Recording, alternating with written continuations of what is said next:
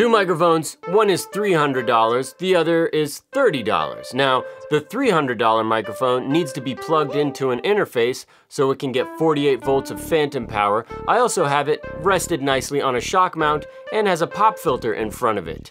The other $30 one doesn't need to be plugged into an audio interface because that's built in and it's powered with USB. And it has a nice little stand, but no shock mount, no pop filter.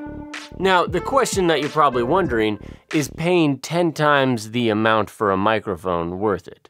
That's what we're gonna test today.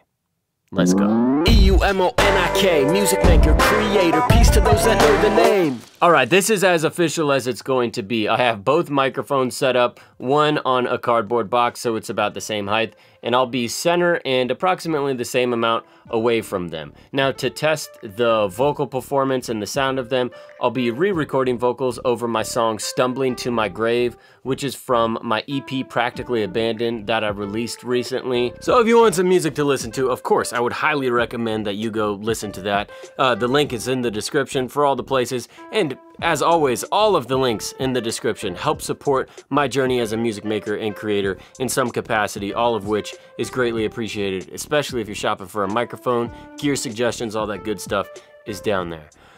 I think I'm ready to go. Let's do this. Oh, and comment what you think on these microphones, because I'm curious. You know, just put some headphones on, some good speakers, and see if you can tell the difference. Check my pulse, I ain't dead yet. Better yet, my deathbed's still fresh. Although I'm a clumsy mess, I stay looking for clues in the great abyss. Maybe I'll catch a glimpse, I might just lose my mind. I prefer to find peace in the chaos. Maybe I'm way off, looking like I'm far behind. A little bit of pitch aside, I'm just gonna go with that. Yeah. Check, check, check, check, check.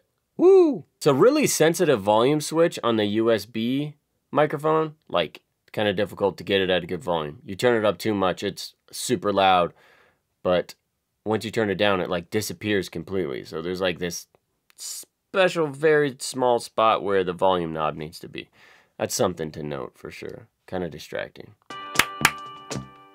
Check my pulse, I ain't dead yet. Better yet, my deathbed's still fresh. Although I'm a clumsy mess, I stay looking for clues in the great abyss. Maybe I'll catch a glimpse, I might just lose my mind. I prefer to find peace in the chaos. Maybe I'm way off, looking like I'm far behind. Now, I'm not used to having a camera on in front of me when I'm recording vocals. It's a much more intimate and candid, focused setting. So this was a little raw, slightly unrefined, but that notwithstanding, drop a comment below of how you think these two microphones compare. Is this one worth 10 times the amount of the USB microphone? How does the tone and quality contrast between the two? I'm really curious what you think.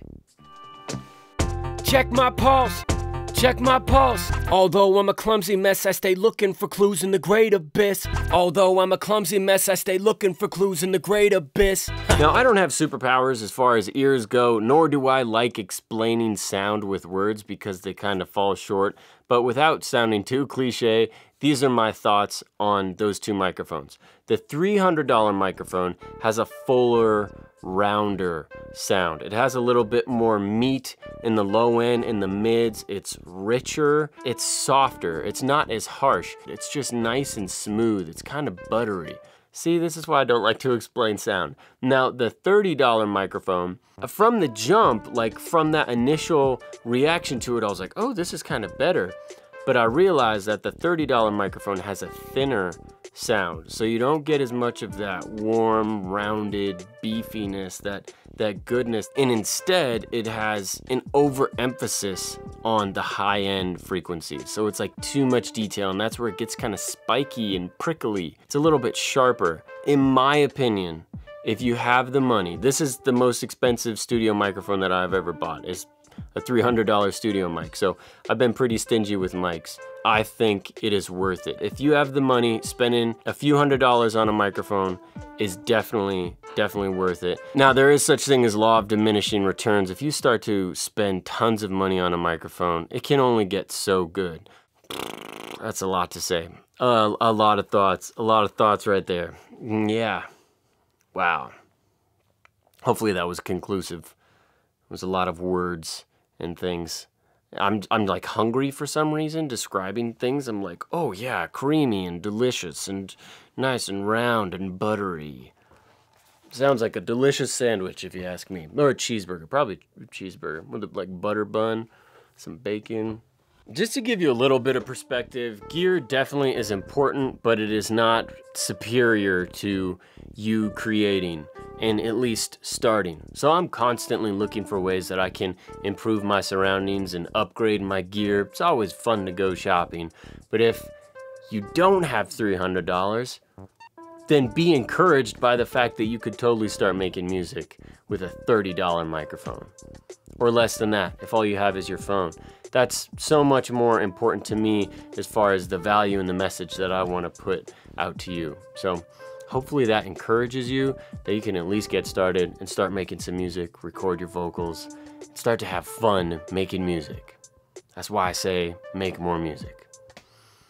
I appreciate you being here. Like I said, all the links, greatly appreciated. If you click them and do things, all the clicking, the liking, subscribing, it's exhausting. Hope you have some energy to make some music now. Go do that. I'm gonna go do that or probably make some videos. God bless.